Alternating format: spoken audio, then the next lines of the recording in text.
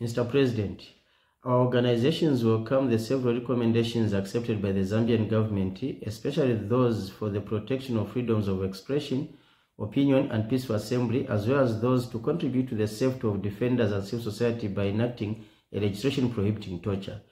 These recommendations call on the Zambian government to expedite the process of reviewing legislation undermining the enjoyment of these rights, as well as amending the 1955 Public Order Act and the 2021 Cyber Security Act.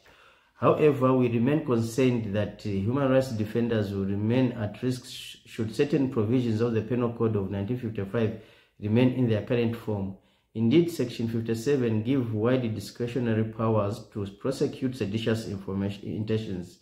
This provision has often been used against defenders by the state. We remain equally concerned by the government's refusal to repeal laws which criminalize minority groups, as they hinder the work of defenders who work on issues related to gender-based violence.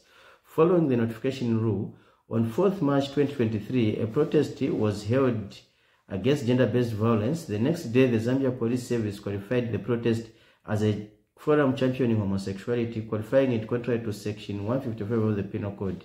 The organizers were then arrested on 7th April 2023 on account that they gave erroneous information on the topic of the protest, leading to it being unlawful. We therefore call on the Zambian government to amend Section 155 of the Penal Code to ensure that it is consistent with the international human rights standards. We also call upon the Zambian government to develop and enact a specific legal framework to recognize and protect the work of defenders, giving full effect to the UN Declaration on Human Rights Defenders at national level. I thank you.